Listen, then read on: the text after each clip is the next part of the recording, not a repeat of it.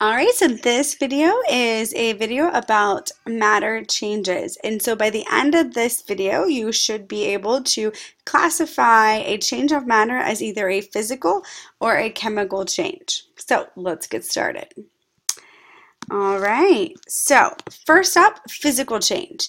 This is where matter changes the form of a substance without changing the identity of the substance. Now this means that the substance is always going to be the same substance. It just changes what it looks like or how big it is, things like that. And it can be separated back to the original substances. So no matter what happens to it, you can get it back.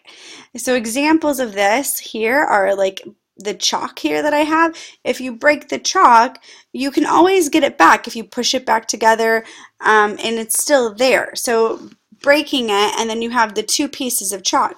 They're still chalk. At its core, the substances are still chalk. So same thing as like if you get a haircut, you cut your hair and then you have two pieces of hair. It's still hair. You haven't changed the molecular makeup of it. So it's still the same compound or it's still the same element. You're just changing the way it looks. So these are examples of physical changes here.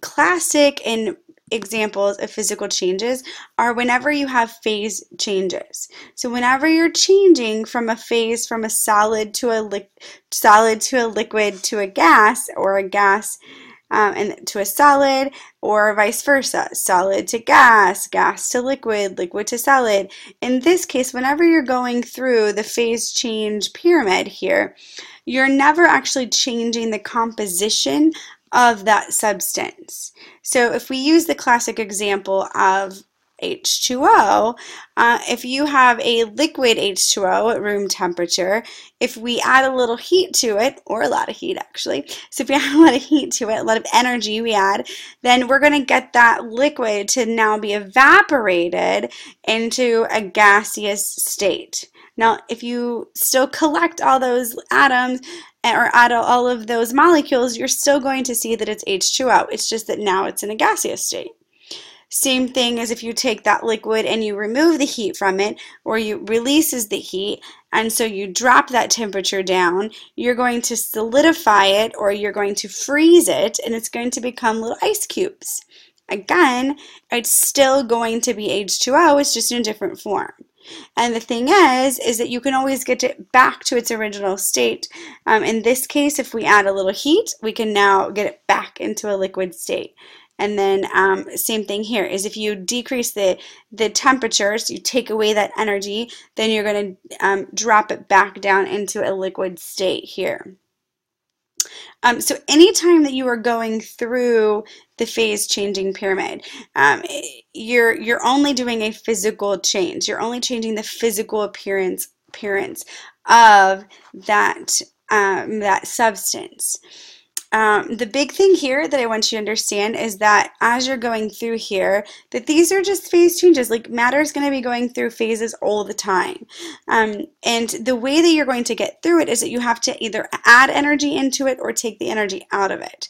So to get it to go from a solid to a liquid, we add energy. From liquid to gas, we add energy.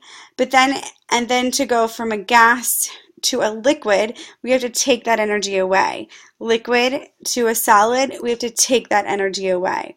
And then to go from a solid to a gas, we have to really heat that up.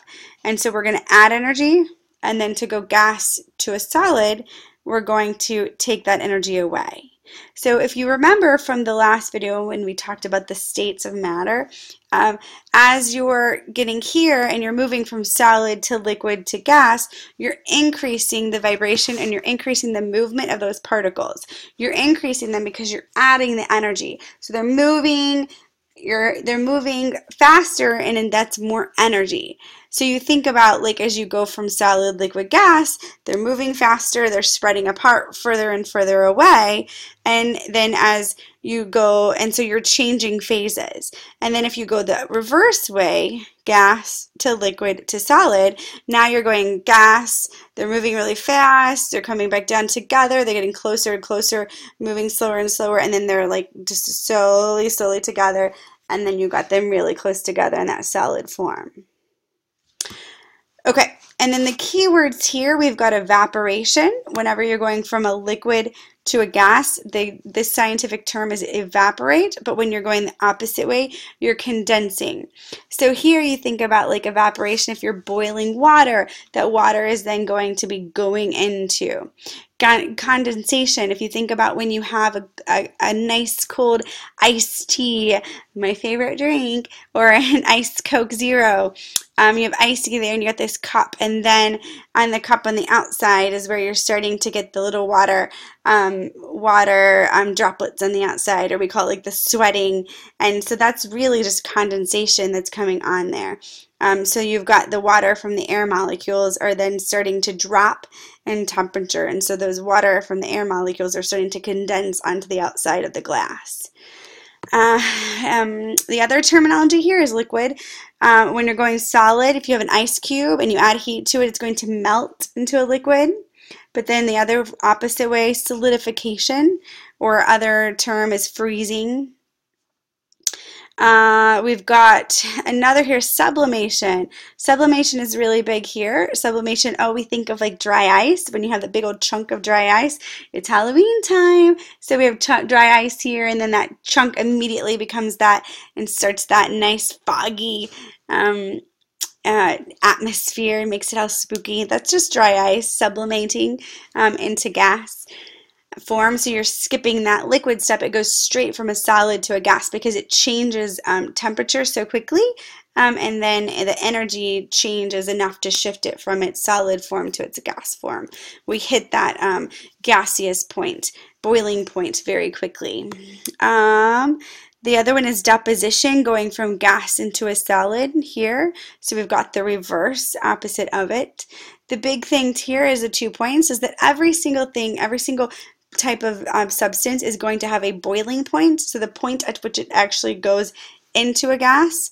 It's also going to have a freezing point, the point at which it becomes a solid.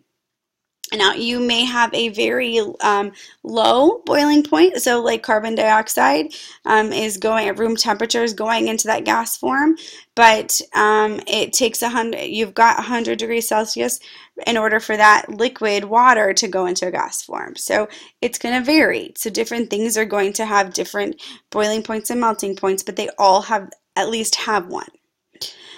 All right, enough of physical changes. Let's go to chemical changes.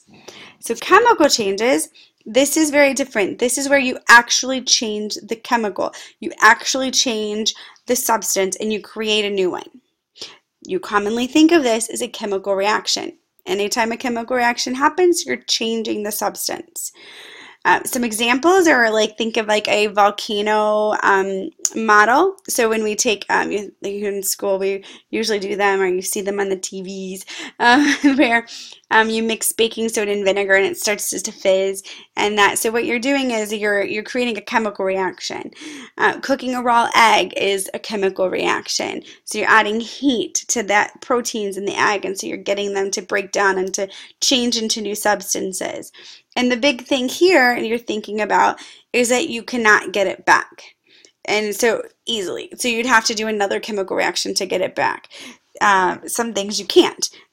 So in this case, like cooking a raw egg. So you cook it, it's now you got the scrambled raw egg. You can't easily get that back into what it was, what it used to be. So think of it like that. Another thing I want you to think about is when you have signs of a chemical change. If you see things like a color change, if you're seeing where it's all of a sudden becoming a deeper color, production of gas or bubbles. So think about that vinegar and baking soda. You're seeing those bubbles come, you're fizzing. Alka-Seltzer, you're fizzing.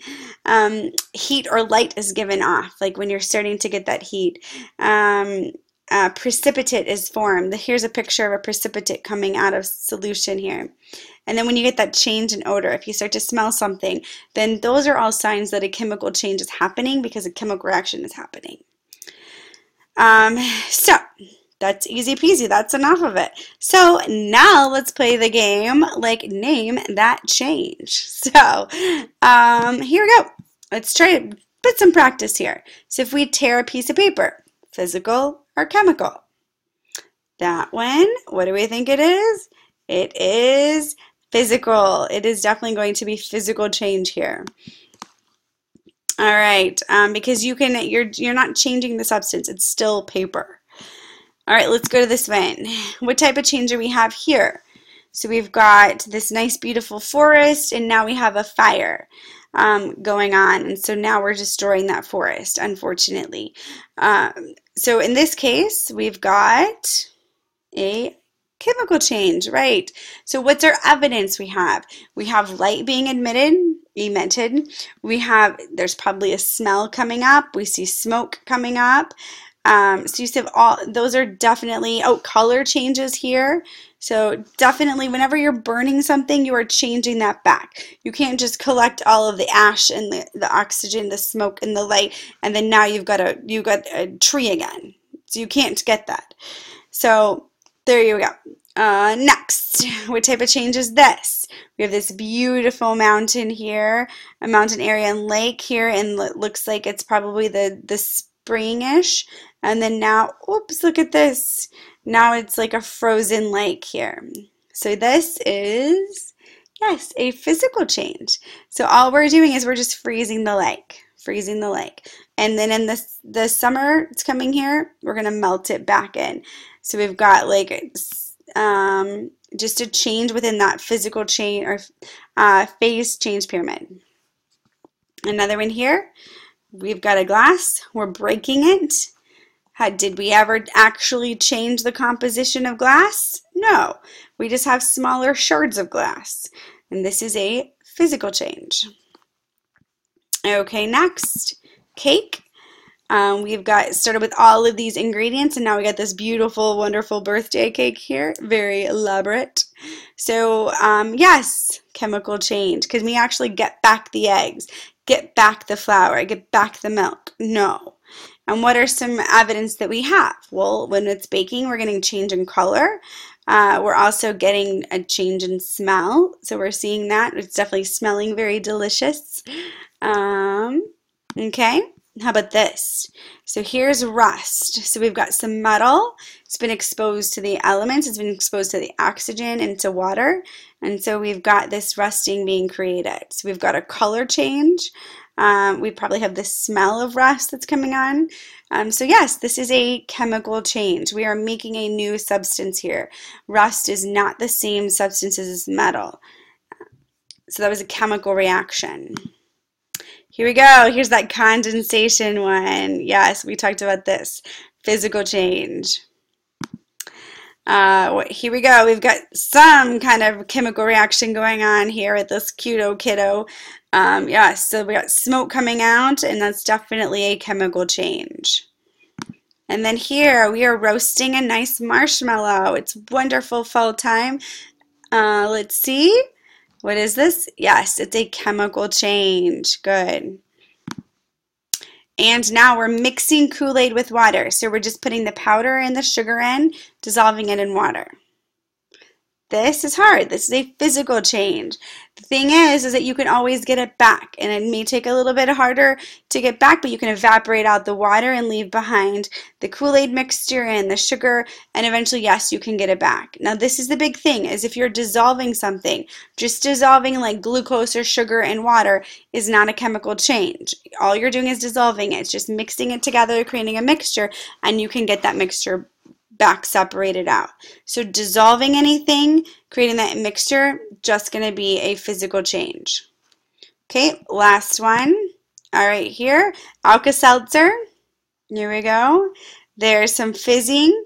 We're seeing it come here. We're getting rid of that, and we got the dissolving here. So here we got the physical change idea, but since we are getting this change here, you actually are getting a chemical change, chemical change here because you're actually doing a chemical reaction. So you think the gas, you're dissolving it, but it's not really dissolving. It's actually changing. Lighting a candle, well, the wax is just melting, physical, and then the wick is burning, chemical.